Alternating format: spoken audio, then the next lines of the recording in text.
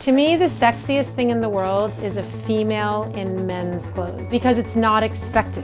And I also just love the richness of men's clothes. I love tweeds, I love stripes. If I could steal a man's wardrobe, dead or alive, it would be Abraham Lincoln, Benjamin Franklin, George Washington.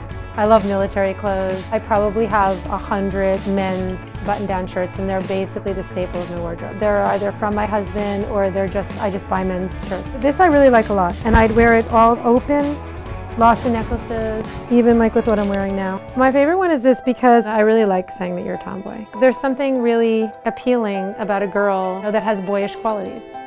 The juxtaposition of that. What I want to do, basically I have one style of a skirt, like 4 or 5 ways. It's a Junya Watanabe skirt. They're tomboy, but a little bit sexy. I want to wear it with this one. Very Victorian, meets tomboy. Also, someone just gave this to me, so it's extra special. For me, this is like basic. I feel, super comfortable. And it could just be like daytime and working, shooting, all that.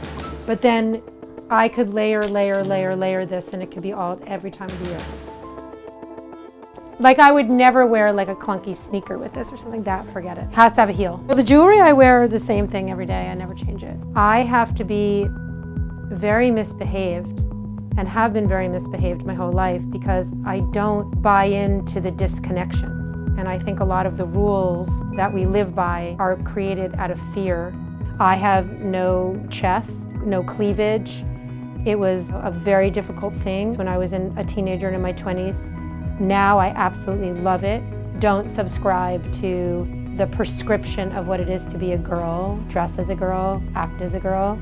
If part of your tomboyishness is that you don't have cleavage and you don't have breasts, fucking embrace it because it's incredibly, incredibly beautiful, and you can dress for it and be the sexiest person in the world.